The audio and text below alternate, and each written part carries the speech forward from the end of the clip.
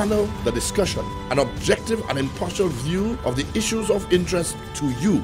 Nationbeat is on now. Director. Hello and welcome to a special edition of Nationbeat. Today we are talking libraries, and my name is Natalie Jolie-Fanis, and it's a pleasure to host this program as we get to celebrate National Libraries Week from the 8th of April. And with me is a panel of librarians, and we are going to explore the relevance, the adaptability, and the evolution of libraries as we celebrate Libraries Week. So with me today, like I said, are three librarians. We have Ms. Daisy St. Rose, who is from UE Global Campus. We also have Ms. Sally Rosemond, who is the director of the libraries, and we have Mrs. Melissa Emmanuel, who is an assistant librarian at the Hunter J. Fossoir Library at the South Louis Community College. Welcome, ladies, and thank you so much for being with us today. Thank you. Good morning, and thank you. Great. So we're going to talk libraries today. We have a very old-fashioned view, let's start there, of what a library should be. So I want to get off, before we even get into talking about your week of activities, to talk about what does a library look like in the 21st century? Are we speaking just shelves and books and, I don't know, what does a library look like? Let me start with our director, Ms. Rosemond. Thank you. Libraries at present have revolutionized its services in order to keep abreast with modern technology as it stands.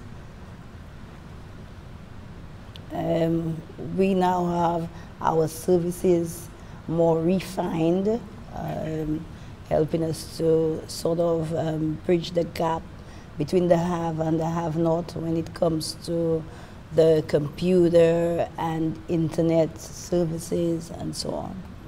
Great. And I know we differentiate between public libraries and academic libraries, right? Mm-hmm. And we have two ladies here who represent the academic libraries. From your perspective, for students in particular, for academia, give me your perspective of what a 21st library looks like for them. I can say that we have transformed from merely housing books to having a number of digital scholarly databases that our students can use and in pursuit of their academic achievements. So it's no longer necessarily sitting in the library. No. They can access information anytime, anywhere, on their devices. So great. What about you, Ms. St. Rose? Okay, so from a global perspective, what I would say is that the 21st century library is a dynamic and evolving institution. Mm-hmm. Okay, it responds to the changing needs of the community, of the society, and it is steeped in, currently you have the, as Melissa indicated, you have the technological integration. Okay, so that would include things like the digital resources such as online databases. You have the virtual reference service, which is an add-on to the in-house face-to-face reference service. They're also, or libraries are also focused on digital preservation. And, you know, we have to find ways to preserve content and information for future generations.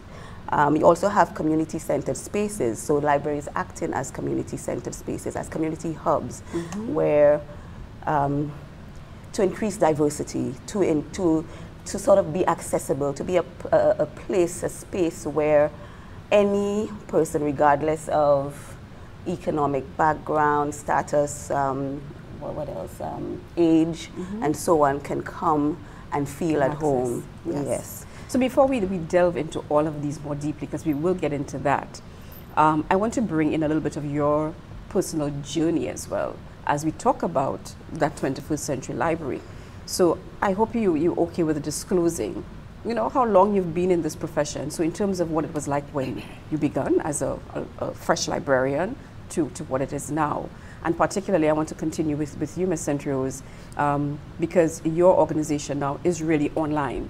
You are, for the most part, fundamentally virtual. Yes. Yes. So given where you started, and if you don't mind telling us how long you've been in this profession.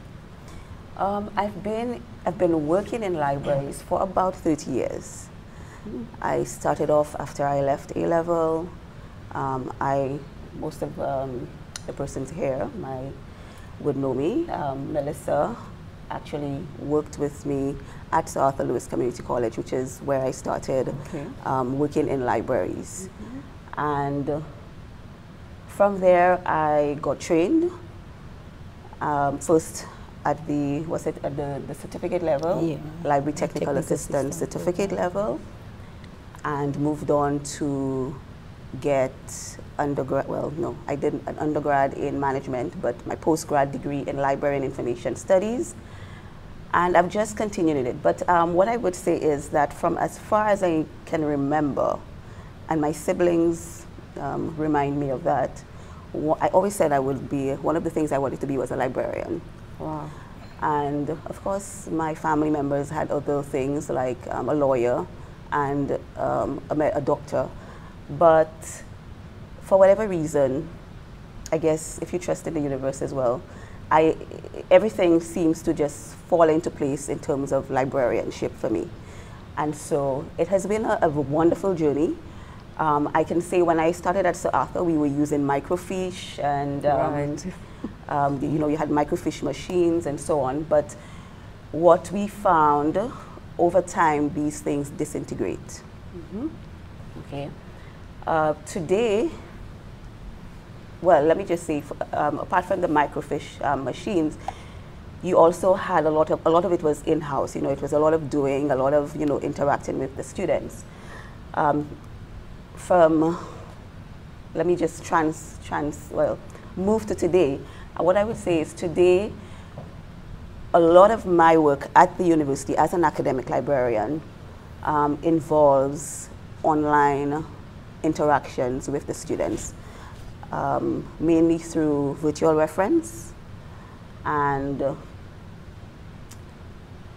through online collections, having online collections, online databases, and also a lot of information literacy where I teach or show students or patrons, or everyone for that matter, because if I say I don't want to be, be very specific here in terms of that, but we train persons to use the technology in a way that is, one, cost effective, two, it saves time, and three, it empowers the person, the individual, to know that they can get the information that they need to meet their needs, their current needs. So it builds independence in these people. Yes. They are more independent Yes. than us. Thank you so much for explaining that journey to us. I'll jump to Miss Emmanuel. I don't know why I think she might be the younger of the two, maybe not in librarianship. So Miss Emmanuel, just tell us, in terms of looking at how it has transitioned, your time starting to where you are now. Like Daisy said, she wanted to be a librarian from young, but I wanted to be a teacher. Oh. And when that didn't work out for me after secondary school, I applied to a position I found in the newspaper, which was an assistant librarian at SAFA, Hunter J. Fossaw Library. And here I am today, 27 years later. I did a BSc in Library and Information Studies, followed by MSc in Information Studies. For me, the transition, it has been significant and noticeable. Our students, post-COVID too, you can see how much more the need for having stuff digitally through technology. You can see the students prefer that. So we have put a lot of our resources online. We have our past paper collections, our course material collections, they're online. We also subscribe to scholarly databases that our students can access anytime, anywhere. So sometimes we don't have the print book in the library, we help them search the databases online, and sometimes they get what it is that they're looking for.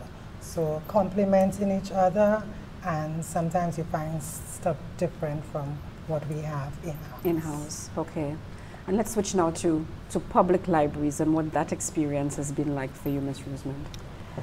I started at the branch library in Grosley, so it's Grosley Public Library. For the past 28 years, I started there. Believe you me, I have seen libraries unfold, you know, being in a branch library alone, having to encourage your community to be inclined into reading and so on, getting children, as I believe that it should be, you capture them whilst they're young. So I had the opportunity of visiting our preschools in the area and developing the joy of reading amongst those preschoolers. I actually worked alongside with the community in itself, making sure that I expose them to whatever that is available out there. So we had the list from the ministry where you would provide the priority list. So persons in the community who were inclined into furthering their education, this was made available, you know, through the library. So persons did capitalize on this. We also had the elderly whom you had to try your best to tell them basically the necessity of having a library, because for them it looked like it was just children's place, a place where children should come visit because they are into academics and they aren't. So it was quite challenging through the years, and embracing technology as it came by, making sure that I developed myself professionally as well. So being there, I got the opportunity to attain an undergrad degree in library and information studies. So there I felt confident enough. I wasn't that confident person to actually even face even the camera or anybody for that matter. So library in itself opened me up as an individual to be able to speak and express myself. So being in this new post of Director of Library Services, I am now challenged with keeping abreast with the technological changes in order to expose our community to it, which is our citizens in general, as opposed to my two colleagues here.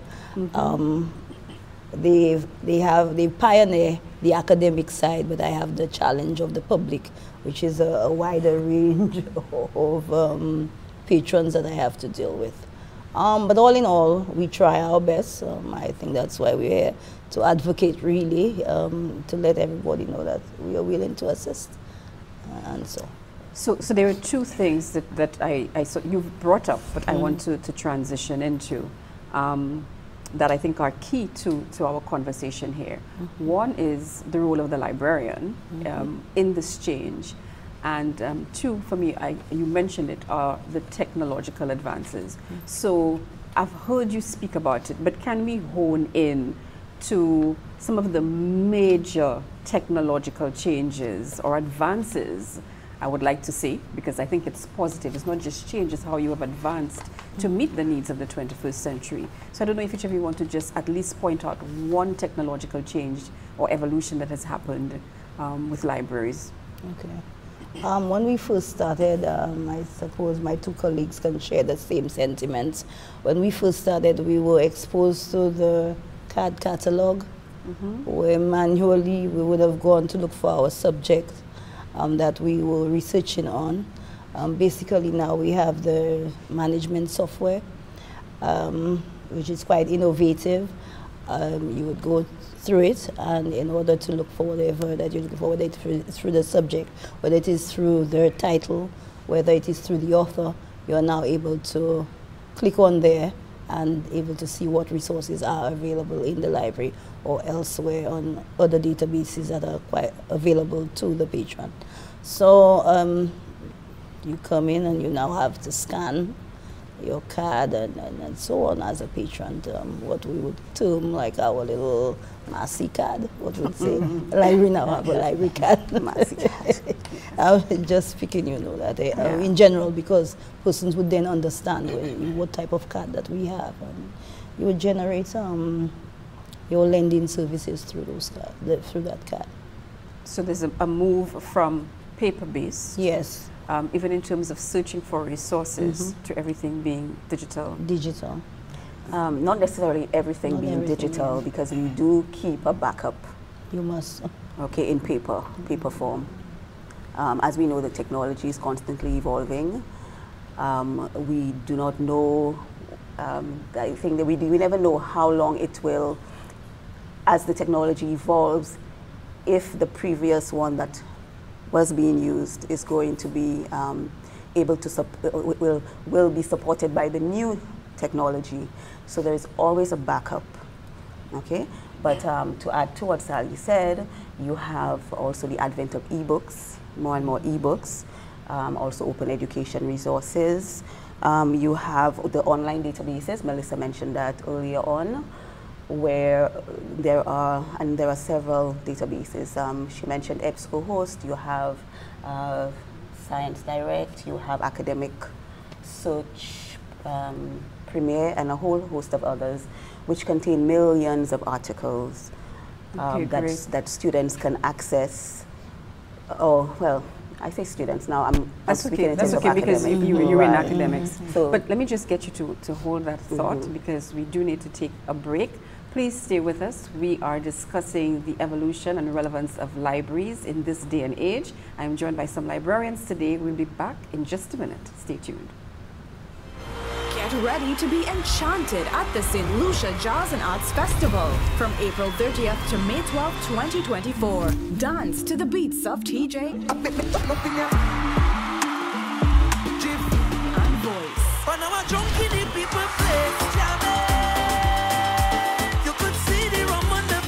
Immerse yourself in jazz sensations of Samara Joy. Guess who I saw today, my dear. And John Patitucci. And let the soulful gospel of Donnie McClurkin uplift your spirit.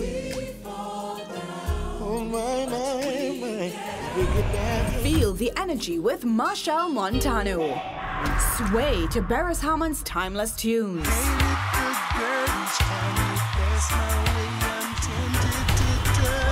And jam to Davido's hits. Don't miss Air Supply's classics and Babyface's brilliance. Explore the full lineup and secure your tickets at stluciajazzandartsfestival.com today. Welcome back to Nationbeat. We are talking about the role of libraries globally as it's being celebrated the week of the 8th. And there are several activities planned, and we'll get to that very soon. But we were talking about the technological landscape and how that has impacted the role of libraries.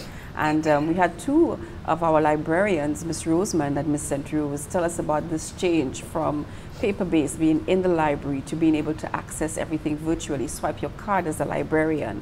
So we're going to move to Ms. Emmanuel, who will tell us one more thing about the changes that have happened in the technological landscape.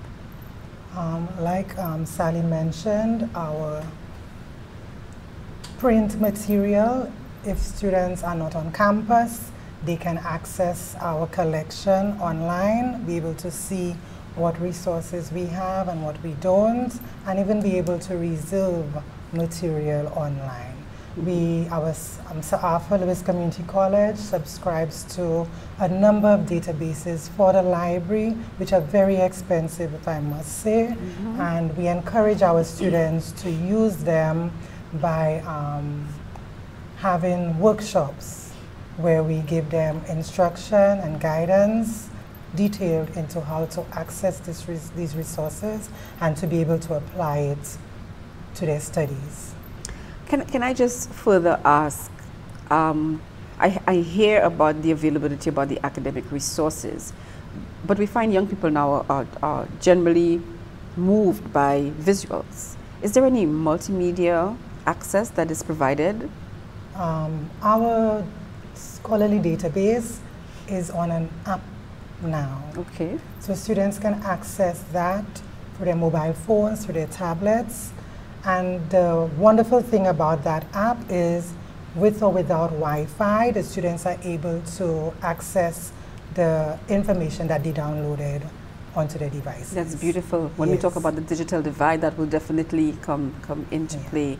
So great changes where we're meeting the students where they are in this 21st century. Like you said, particularly post-COVID, where we were really forced to move into that virtual space. So I hear how the role of libraries still seems to be the same, correct me if I'm wrong, even if you have moved from the physical interaction into the virtual space. Are there changes that we need to recognize? We must recognize, because now everything is digital and it's technology. There's so much information out there. How do you decipher?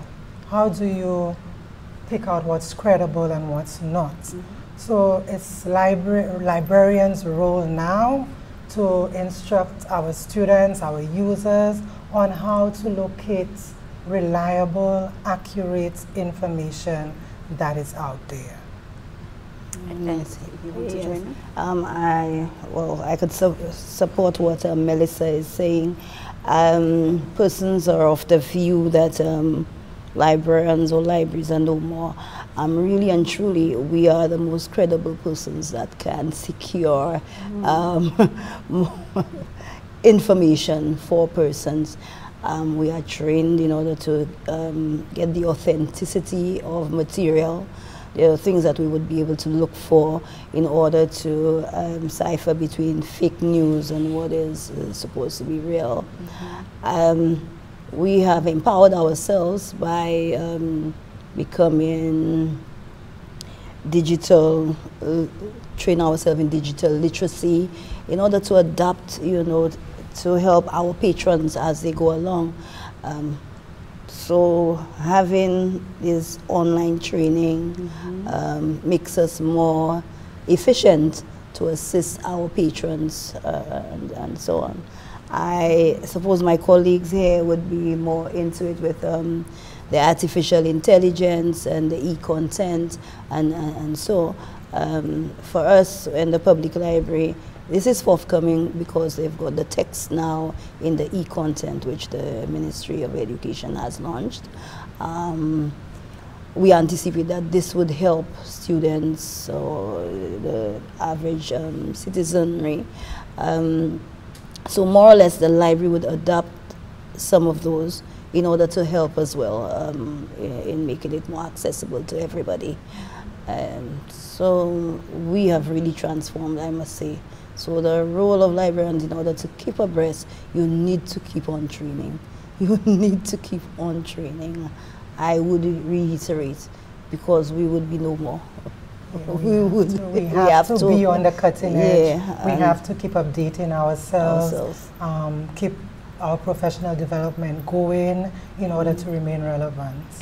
Yes, a good professional practice. So then can you speak to some of the innovative ways that you have tried to stay connected with your various groups, whether it be community or your students? I'm hearing workshops. How are you attracting students to become more literate in this information age? So what we do, we have online tutorials where you don't have to come in person. We can set up one-on-one sessions with you online, or we can have groups. Well, for us at the academic library, sometimes we have a lecturer making an appointment for a virtual session where we impart information literacy skills, critical thinking skills through these sessions to our students, to empower them, to make them lifelong learners. Yes. Okay. Any other examples of how you have become innovative in trying to reach community or students?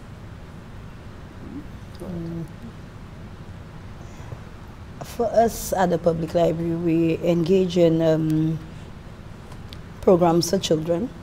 So we have programs at different intervals where they've got the vacation programs. You have the Easter, summer, and so on.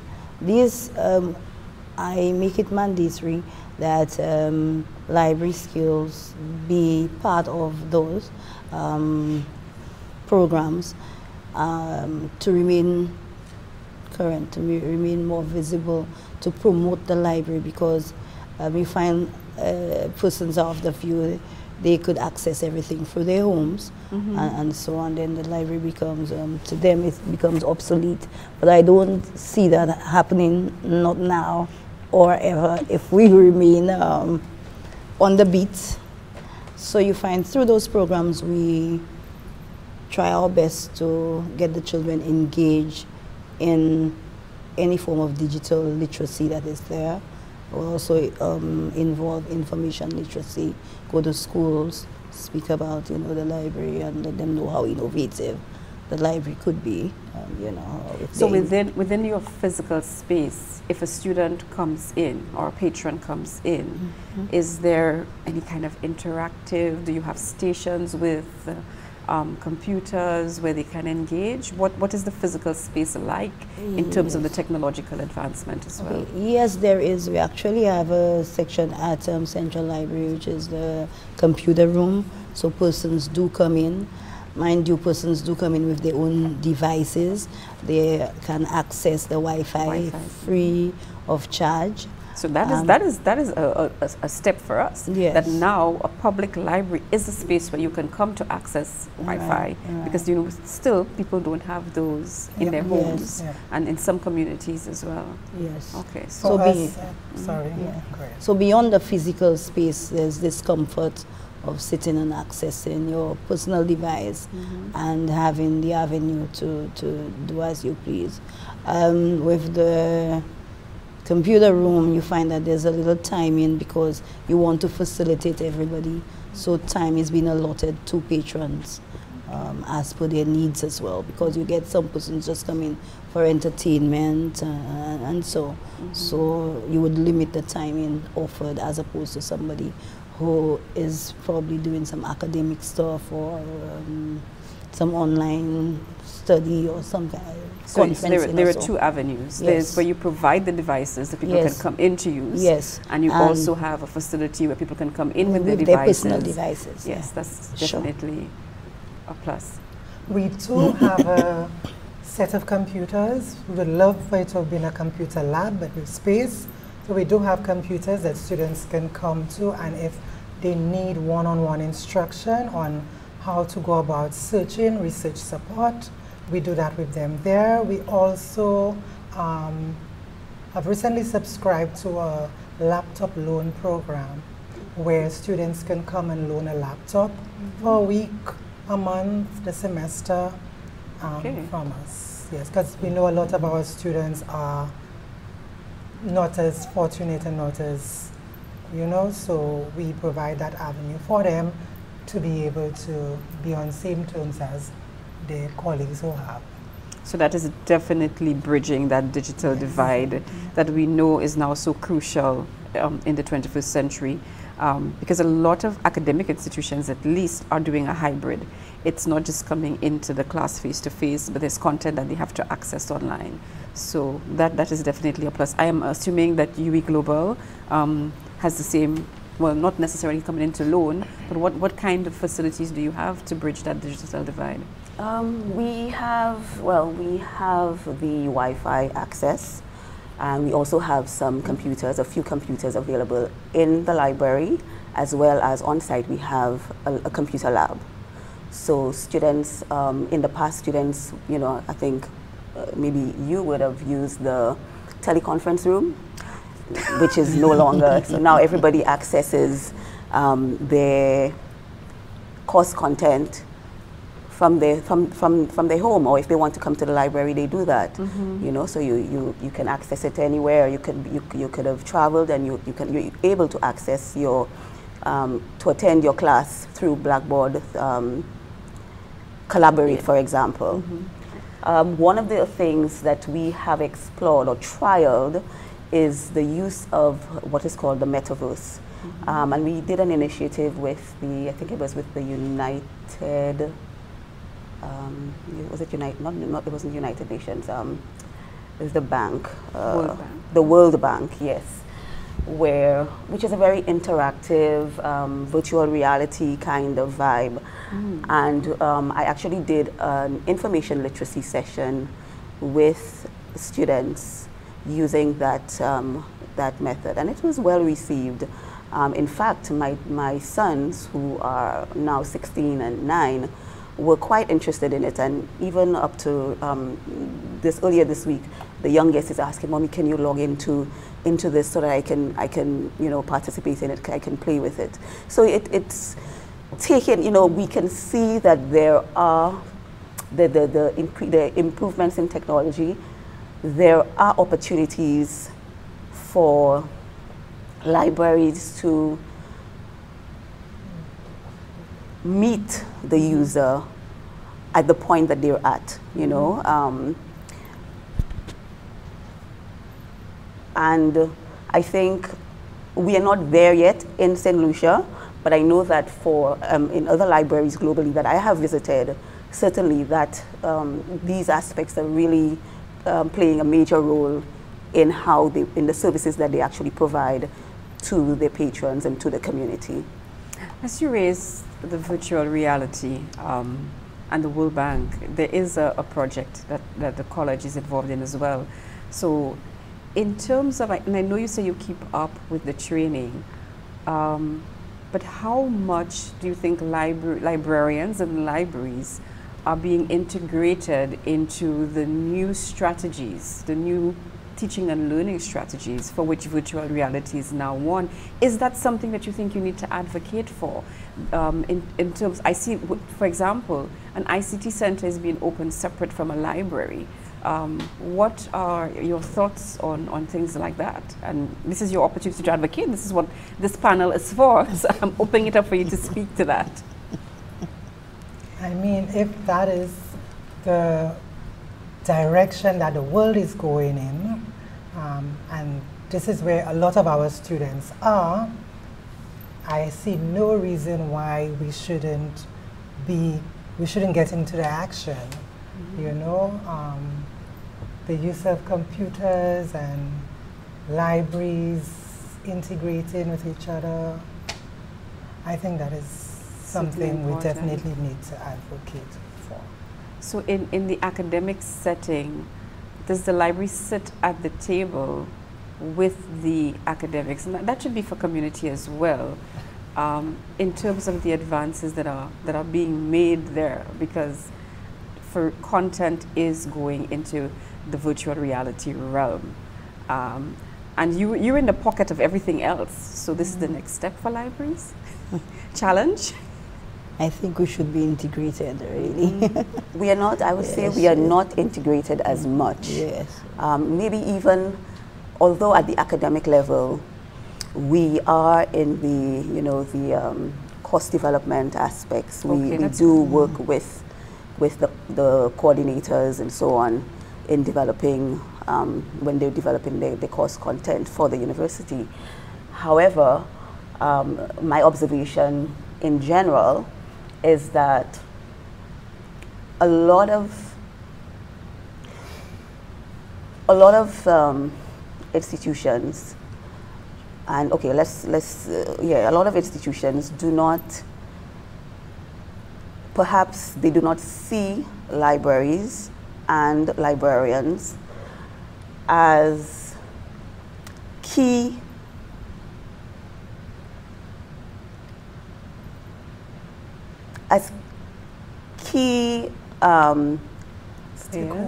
stakeholders in the development of whatever initiatives that they have. If we look at it in schools, for example, okay, so lots of students are getting devices. However, how many students can actually even, I'm not even going to say search for something, use word properly. I have 3 children, and you know, I try to teach them because they can do every other thing on the device, their phones, their computers, tablets, whatever it is. They can do every other thing. And the minute, I mean, I'm a librarian, the minute my sons, for example, my older son, needs some information, it's as if I'm the walking encyclopedia. Mommy, what is this, that, and the other? So, of course, it becomes a teachable lesson. We go get the device, and you know, you show them how they can even use the simple, an internet search engine, for example, depending on the words you put in there, how you can get the information that you actually need. So there are things like Boolean operators, what is called Boolean operators, where you use or and, you know, not, and so on, to tweak the results that you will actually get. Okay? And I mean, these are very simple things. Students come to us, well, come to me, and they have an assignment, and they will put the entire assignment. Yes, the entire question is just laid there. Miss, I would like information on, and I have to read the entire assignment. So of course it becomes another teachable lesson. Usually I would have a consultation with the student. I get them to think about related terms, broad terms, narrow terms, other words that you can use that relate to the same topic. And then, if they're not au courant, as we say, with the topic, then I may send them to do an internet search, do a Google search, okay? Just to get yourself to brainstorm, to find out what slant you really want to take on that assignment. Because otherwise, if I give you the information, then I am just, it's my perspective, right? And so I want them, it has to be them feeling empowered and them feeling that, yes, I'm doing this for me. So the information literacy is critical, and that again speaks to the role of librarians, and you have to transcend all those different levels. So we're taking a quick break again. When we come back, stay with us. When we come back, we will talk about community engagement and the activities planned for 2024 National Library Week. Stay with us. Fisherfolk in St. Lucia are facing many negative effects of climate change.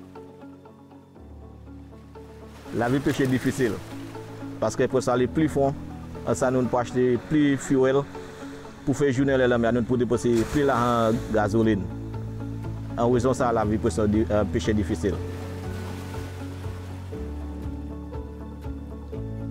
Parti là c'est un qui affecte nous la vie.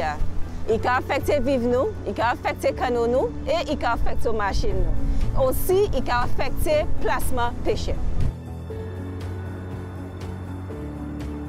Assurer c'est pour ça difficile pour pêcher ça assurer quand d'autres après la mer et puis pour adopter changement du climat. Climate change is happening. Are you prepared? Changement climat qu'a fait. Est-ce ou préparé?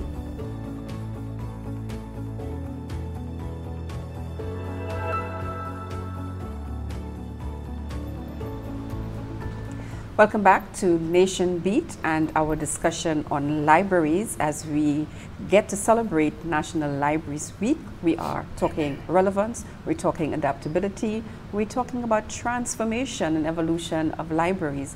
And when we left off talking to Ms. St. Rose, who is the librarian at UWI Global Campus, we were looking at how libraries need to be part of the conversation at all levels so that they are properly able to inform their stakeholders. So let's extend that to talk about the various collaborations, therefore, that libraries need to make and some of the community engagements that libraries need to be part of to ensure their space in our education sector in particular. So let's start with collaborations. Are there any key collaborations that library has made, needs to make to cement this space? For us in the academic library at South Louis Community College, one of our major collaborators are our faculty. We engage with them continually to integrate our resources onto their platforms, to integrate information literacy into their different subjects, so we can instruct students on how to search for information, how to pick from the information what is credible and what is not, how to integrate the information that they get into their projects, into their essays. So faculty at a college is one of our major stakeholders. What we have started doing for the past couple years is even bring our collaboration further to the community. We host a poetry slam competition, and we have an author talk series where we go into the community, we get persons to collaborate with us. For our poetry slam, we have persons in the community like Adrienne Auger, like the Hippolytes, who coach our students and assist them in coming up with poems that they can perform. For our author talks, we have persons like Rick Wayne, Don French, McDonald Dixon, and we invite them to come in to speak with our students, you know, to scholarly minds, imparting their knowledge to our students to make them even better. So these are some of the collaborations that we have embarked on for the past couple of years. There seems to be a focus on the creative there. Yes, not just academic, but getting students to see the value of libraries even in their creative development. Yeah, and that's tied into our, you know, we are the managers for the Derek Walcott Library. So Derek Walcott was an arts person, so we just carry in the trend to develop our students in that regard. Okay. Any other collaborations that we can speak to? For the public library, we have gone, well, we hosted LitFest, a literary festival where we integrate with the community as a whole. We had persons in the creative art perform their poetry, song. We had the schools involved, because you know we have a wider spectrum of persons to deal with, so the schools were invited.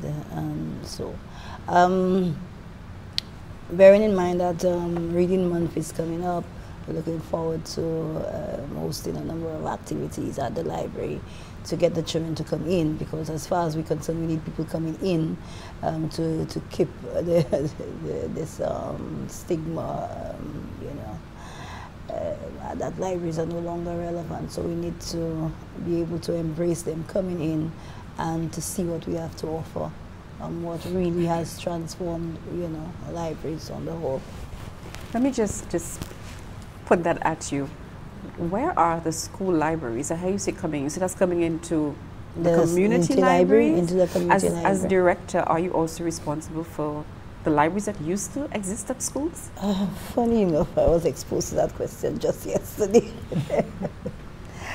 When I assumed the role of library services, this was not under my umbrella, but a lot of questions have been geared at me with reference to this.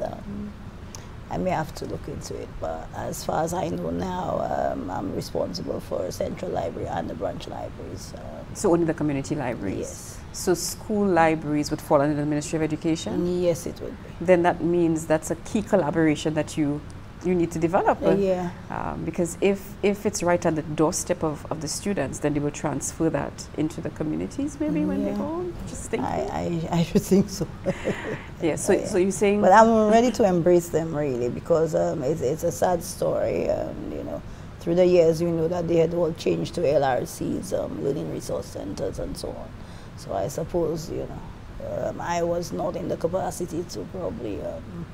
So libraries in schools have changed to learning resource centers. Yeah, they were, which is a key part of what librarians do. Yeah, so exactly. So are these learning resource centers manned by librarians? No, absolutely not. Yeah.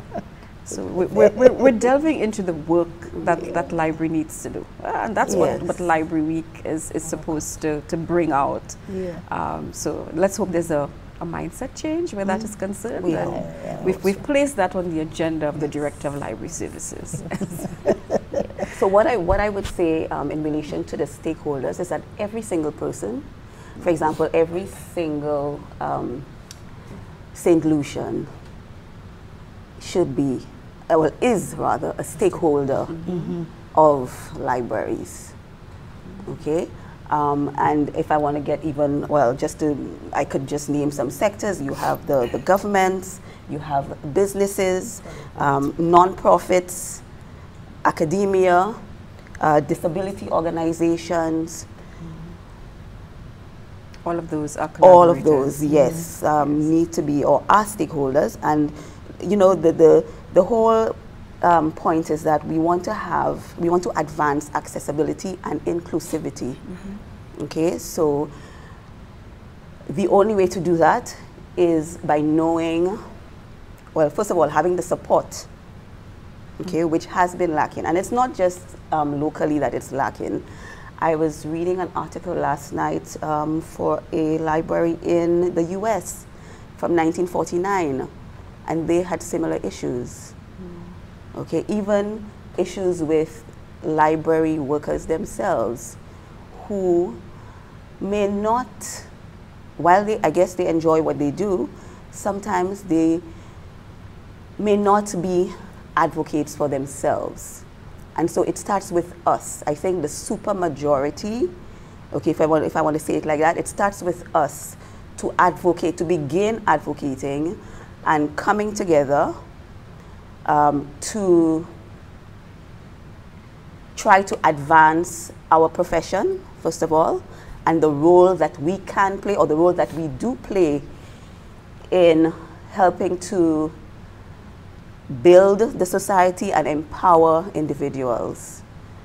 And then from there, you know, sort of encouraging or inspiring other individuals within the community, the businesses, the layperson, whatever, to join us in those efforts to be champions for libraries and librarians.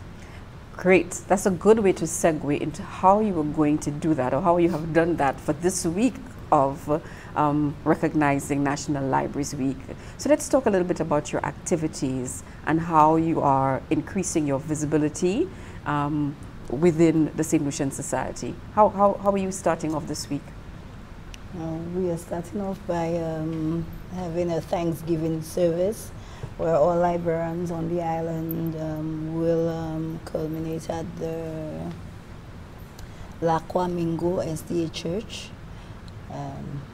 So persons from across the island will be there in attendance for this Thanksgiving. We follow the next day with the next day is Library Workers Day. Yeah, yes. So the library workers will be treated. For us at the Central Library, we have a sip, chat, and paint session there. The following days, we will be working, carrying out outreach in Grosley. We're looking forward to reopening the Grosley Public Library the week of the 16th. On the Saturday, since school is closed, you find like it's a bit tedious for us hosting many of our activities. So on the Saturday, we look forward to having a day with the volunteers. So the St. Lucia Retirees Association will be reading to children, and the Rotaract Club of St. Lucia will be reading to children on that Saturday of the 13th. In the communities? In the communities as well as Central Library. Okay.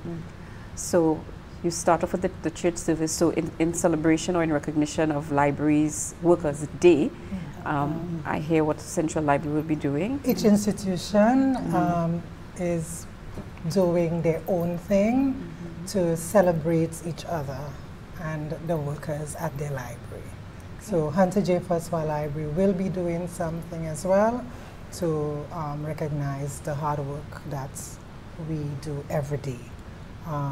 On Friday, April 12th, one of our activities is an Author Talks lecture where we'll be inviting 2 authors to impart to our students the processes involved and what it takes to be an author, just in case they have their eyes set on that kind of thing.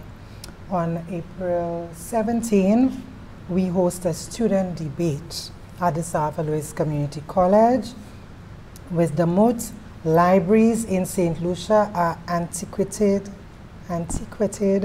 relics, no longer essential in the digital age. That promises to be exciting. The students are excited, and we are looking forward to hearing their perspective on whether libraries are really a relic.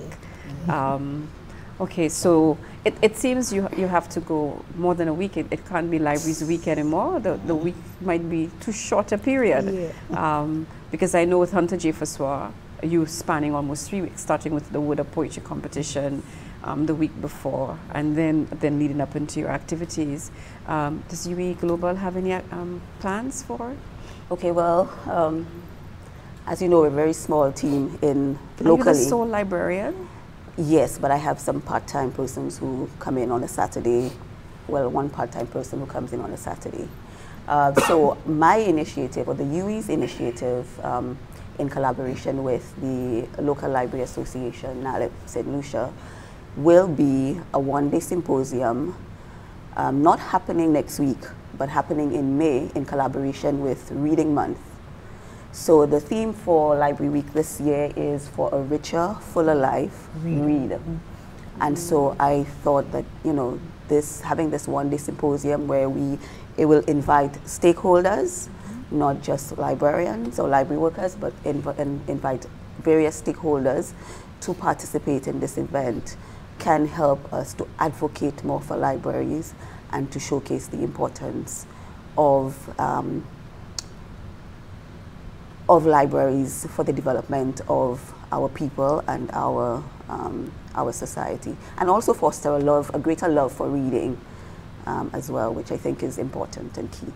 So who are the key stakeholders that you expect to be part of that symposium? Well, we want to invite, we will be inviting principals, there will be students. Okay. We hope to involve the business, right? Just various NGOs, just participants from all over. So it's a cross-section of the stakeholders, Yes. and that would be at your location on the Yes, lawn. it would be taking place at the UWI Global Campus, at Mont Fortune. So more details will come. All right. So are these all of the activities for Library Week, in observance of Library Week? To get a full listing of the activities, you can follow Hunter J. Faswa Library on Instagram and Facebook. We're also on YouTube, where we have videos of instructional videos for our students who want to participate in lifelong learning. Yes, so you can follow us. That's a good multimedia tool that we could speak of with the technological advancement. That's definitely one of them. What about the public library? Anything else? I think that's it. So it's the opening with the church service, and then you have the day where you celebrate the librarians, and there are some individual activities that each of you will be doing. Is there also a page for the national libraries? Yes, there's the Facebook pages for the individual libraries as well as Central Library. It's just a Facebook page for now. What's the website? I don't have a website. It does not. The Facebook. It's the Facebook for national libraries. Central Library of St. Lucia. Central Library of St. Lucia.